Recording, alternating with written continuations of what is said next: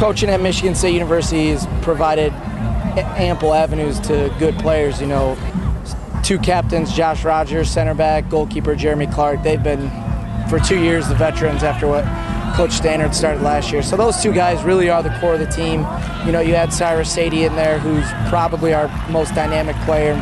Ben, if not our best, one of our best players all season long. And then, you know, before the injury, Spencer Thompson was, you know, our best center midfielder in there. So you got four of our top players. You know, I either played with all of them and happened to coach a couple of them. So, you know, it's easy. Those guys don't even, they probably hear me too much. But, you know, I think having those guys around really makes this coaching thing pretty easy.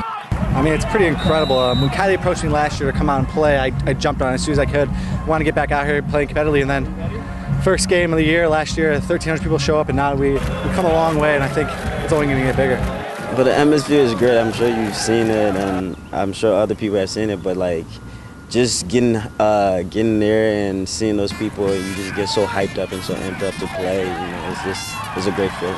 I like to play. I always love to learn, and the more I can play, I still think I have the ability to learn, and I'm always self-teaching myself and then evaluating, so that way when I do go into coaching, I can, you know, take the things that I've learned in the game and kind of relate it to the guys that I'm coaching. And, you know, the more I can play, the more experience you get, the more opportunities you get to see different things. So the bridge is, you know, slowly closing on one side, but I still love playing, especially for, you know, the city that I'm from.